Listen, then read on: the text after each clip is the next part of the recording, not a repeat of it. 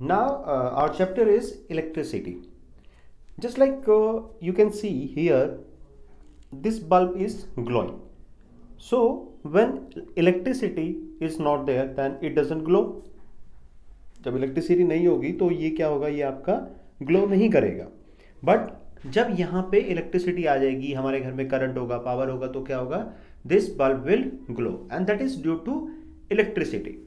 अब देखिए, आप अपने घर में, इंडस्ट्री में, मार्केट में, अपने आसपास जितना कुछ भी देखते हैं, you will see and you will be surprised that approximately 80 to 90% things are being run by electricity. 80 से 90% तक चीज़ें हमारे पास इलेक्ट्रिसिटी से ही रन हो रही है. अब आपको ये देखना चाहिए कि अगर कोई चीज़ इतना ज़्यादा हम यूज़ कर रहे हैं, इतना वाइडली उसके एप्लीकेशंस हैं और हमारी डेली लाइफ में इतनी इंटरफेयर है उस चीज़ की, तो हमें उसके बारे में सीखना चाहिए कि वो क्या है. That is the purpose of this chapter electricity. इसका पर्पज़ ये है कि क्या इसके पैरामीटर्स हैं, वोल्टेज, करंट, रेजिस्टेंस, ये वो सब क्या है, किस तरीके से यूज़ होती है, कौन से मटेरियल हैं, कौन से लॉज हैं, उस सब के बारे में. बट उससे भी पहले हम ये पता करते हैं कि वाई वी यूज़ इलेक्ट्रिसिटी. तो इलेक्ट्रिसिटी, पहली बात तो क्या है, इलेक्ट्रिसिटी क्या है. Electricity is a form of energy which is used so widely to run many applications in our daily life and in our industrial life. Why electricity? कि electricity का यूज़ क्यों करते हैं. देखिए, first thing is easy transmission. Means जहाँ पे electricity produce हो रही है, जहाँ पे आप इलेक्ट्रिसिटी बना रहे हैं, चाहे वो आपका थर्मल पावर प्लांट है, चाहे आपका न्यूक्लियर पावर प्लांट है, किसी भी टाइप से आप एनर्जी बना रहे हैं, इलेक्ट्रिसिटी बना रहे हैं, तो उसको ट्रांसमिट करने के लिए आपको ऐसे हार्डकोर कैरियर नहीं चाहिए, जैसे ट्रक, ट्रेन, ये वो है ना, उस तरह की चीज़ें आपको नहीं चाहिए. You simply need a set of wires and poles on which those wires are there. मतलब आपने पोल्स लगा दिए, उन पोल्स के ऊपर आपने वायर्स डाल दिए और उन वायर्स की हेल्प से आप इलेक्ट्रिसिटी को ईजिली ट्रांसमिट कर सकते हैं. हाँ, ये ज़रूर चीज़ है कि जैसे थर्मल पावर प्लांट है, तो उनको हम प्रेफर करते हैं कि जहाँ पे कोल माइंस हैं वो उसके आसपास ही हों, बट ऐसा ज़रूरी नहीं है. ठीक है, तो बाकी जगह भी होते हैं, तो वहाँ पे ट्रेन से और ट्रक से जो है क्या करते हैं, हम कोल को लेके जाते हैं. No storage is required.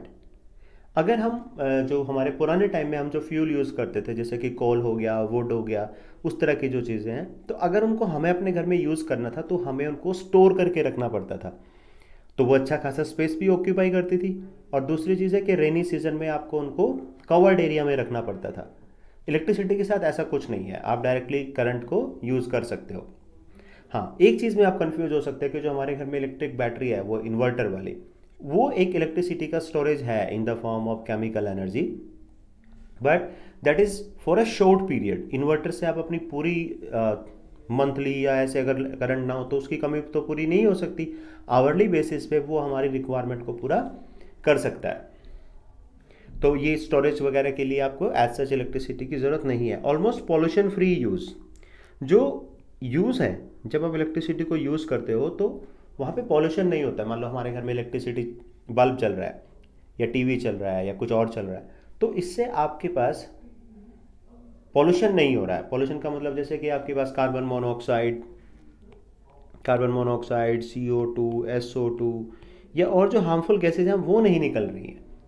ठीक है. हाँ, एक बात ज़रूर है कि जैसे हमारे पास जो AC या फ्रिज होते हैं हमारे, उनमें जो CFCs निकलते हैं वो ज़रूर होते हैं, बट उसको तो आप अवॉइड कर नहीं सकते. अगर आपको AC चलाना है या फ्रिज चलाना है तो वो तो चलेगा ही चलेगा, उसमें ये तो निकलेंगे ही, दूसरा ऑल्टरनेट उसका कुछ है नहीं. तो इसमें इलेक्ट्रिसिटी का प्रॉब्लम नहीं है, ये प्रॉब्लम है उस सिस्टम का जिसको इलेक्ट्रिसिटी रन करा रही है, जैसे कि AC और आपके फ्रिज वगैरह हो गए. ठीक है. तो पॉल्यूशन फ्री यूज़ को आपने याद रखना है कि प्रोडक्शन पॉल्यूशन फ्री नहीं है. प्रोडक्शन में अगर आप थर्मल पावर प्लांट यूज़ कर रहे हो तो वहाँ पे ये सब गैसेज निकलती हैं, बट यूज़ के टाइम पे नहीं है. जब आप यूज़ कर रहे हो तब ऐसा इस टाइप का एज सच आपके पास कोई पॉल्यूशन नहीं है. सो these are the reason why electricity is preferred over other type of energy sources.